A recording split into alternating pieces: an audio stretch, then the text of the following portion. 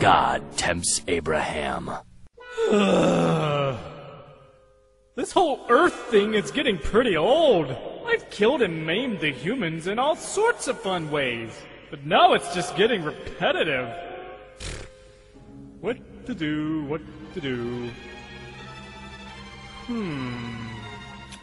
Maybe I could mess with their minds. Minds. As if you could call them that. And it came to pass, after these things, that God did tempt Abraham, and said unto him, Abraham! Shit! Where'd you go? Here I am. You almost killed me. Yeah, speaking of killing, I would like you to take now thy son, thine only son Isaac, whom thou lovest, and get thee into the land of Moriah, and offer him there for a burnt offering.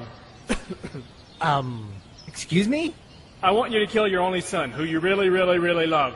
Is that such an odd request? Why? For the lulz. And Abraham rose up early in the morning, and took the wood of the burnt offering, and laid it upon Isaac his son. And they went both of them together. Hey, Dad. Yes, son? Yeah, I noticed we had the fire and wood and everything, but where's the lamb for the burnt offering? Yeah, about that. You see, son, God will provide a lamb for a burnt offering. Oh boy, I can't wait! Oh yeah, you can. And they came to the place which God had told him of. And Abraham built an altar there, and laid the wood in order. So, Isaac, why don't you lay down on the altar? What for, Dad? Just to test it out, you know. Oh, okay. And bound Isaac his son, and laid him on the altar upon the wood. Now, close your eyes, son. Daddy has a big surprise for you. Oh boy, a surprise! And Abraham stretched forth his hand, and took the knife to slay his son. April Fools! April what?